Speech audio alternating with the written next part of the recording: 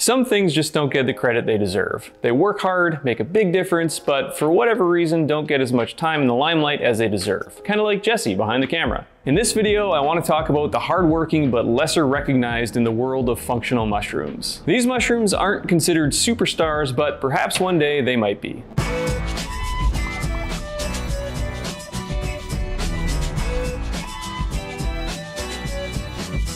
First up is Enoki, otherwise known as Flamulina velutipes. Believe it or not, this is one of the first mushrooms to ever be cultivated. They started cultivating it around 800 AD. Not 1800, but 800. It is a super unique gourmet mushroom that is pretty easy to cultivate, but is purposely cultivated under low light conditions in a high CO2 environment. And because of that, it gets these really long stems and tiny little caps. What's cool is that this mushroom in the wild looks totally different from the cultivated variety. If you found Flamulina velutipes while out walking in the woods, it's much larger, it's kind of a darker brown or orangey color, and it looks like a completely different species. Fun fact, in 1993, cultures of Enoki actually went into space on the shuttle Columbia. They were trying to see how the cultures would react to low gravity conditions, and to be honest, I'm not sure how you get the funding for that type of thing, but hey, it gave me a fun fact for this video.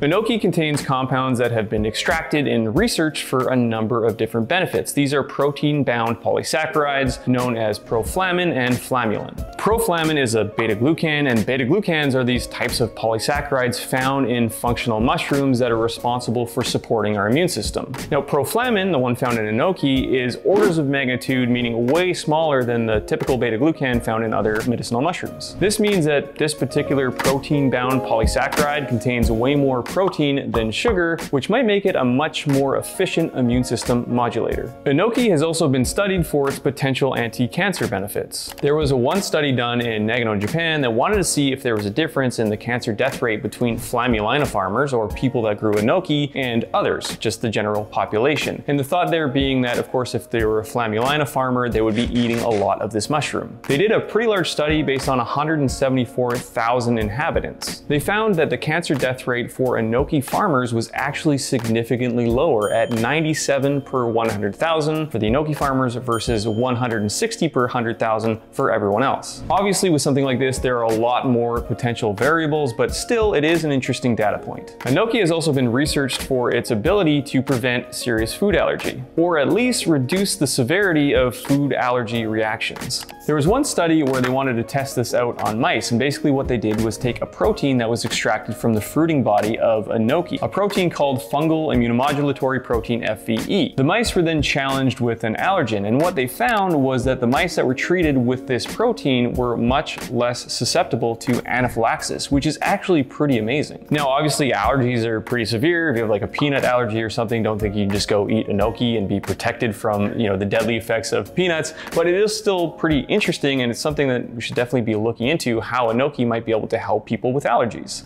Next up is Auricularia auricula. This one is also known as the wood ear mushroom because, well, it grows on wood and it kind of looks like an ear. You have no doubt probably seen this mushroom out in the wild. It grows on logs and it is quite common. It's a jelly fungus which is usually used in soups, and it kind of has this crunchy / rubbery texture.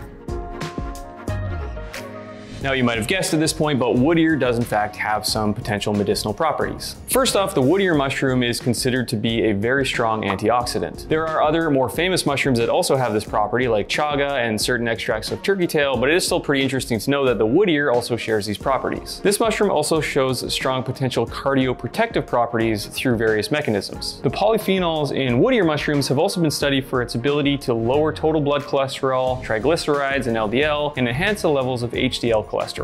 Next up is Tremella fuciformis, also just known as Tremella, sometimes called the snow fungus. Now, this one is a jelly fungus that's used in cooking. It's quite common to use as a culinary mushroom, but it also has some potential medicinal properties for things like nourishing the brain and for skin health. And to be honest, out of all the lesser known medicinal mushrooms we talk about today, Tremella has the best potential to really be a superstar. Other than its medicinal properties, one really interesting thing about Tremella is actually how it grows, because for the longest time, people thought you couldn't really cultivate Tremella. And that's because they needed to figure out that Tremella actually parasitizes another fungus. So in order to grow it, you basically need to have a log that has one fungus growing on it, and then you add the Tremella to it. The Tremella will eat that fungus, parasitize it, and then eventually fruit. Now that this dual culture method has been figured out, the cultivation of Tremella is actually quite common. The main bioactive components in Tremella are polysaccharides, with the main bioactive polysaccharide being, and I'm gonna have to read this right off the sheet, glucuronoxylomanin?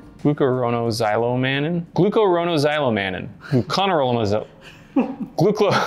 Anyways, gluco, whatever. One interesting thing is that Tremella polysaccharides have actually been studied for the potential ability to protect against acute radiation exposure. Water extracts from Tremella have been shown to have potential in treating neurological damage. They've also been traditionally used as kind of a brain-nourishing mushroom, which is interesting because typically when people think of a functional mushroom that's good for cognitive health or brain health, they think of lion's mane, but Tremella actually shares in this characteristic. Of course, we can't forget about the cosmetic application of Tremella either. It's used for moisture retention and skin protection, and also has anti-inflammatory and anti-allergenic properties. That's why Tremella mushroom is typically called the beauty mushroom or the mushroom of youth.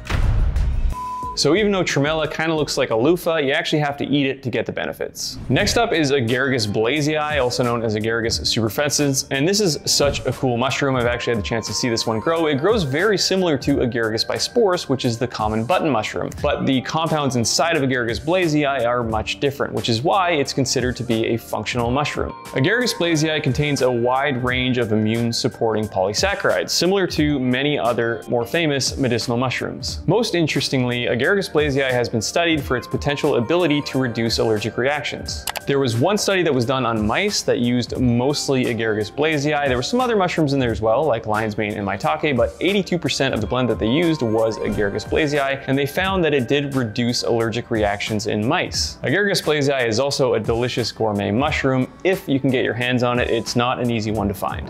Next up is oyster mushrooms, or Pleurotus ostreatus, and of course you've heard of oyster mushrooms in general and in the gourmet sense, but you might not have known that they're actually considered to be a medicinal mushroom. Believe it or not, they are even sometimes available in extract powder form. But you might be wondering, what is so interesting about oyster mushrooms in a medicinal sense? First off is something called ergothioneine. Now this is a very interesting compound, and oyster mushrooms actually contain a really high concentration of it. Ergothioneine is something that humans need. In fact, some scientists consider it to be a vitamin, and it's exclusively acquired through the diet. It's found in the highest concentrations in a variety of mushrooms, bacteria, but also in meat like beef, lamb, pork. It's pretty hard not to be an evangelist for mushrooms when there's so much evidence pointing out just how useful they are. Even the non-superstar ones do have the ability to make our guts healthier, make our skin healthier, and even nourish our gray matter. That's it for this video. Thank you so much for watching, and I'll see you in the next one.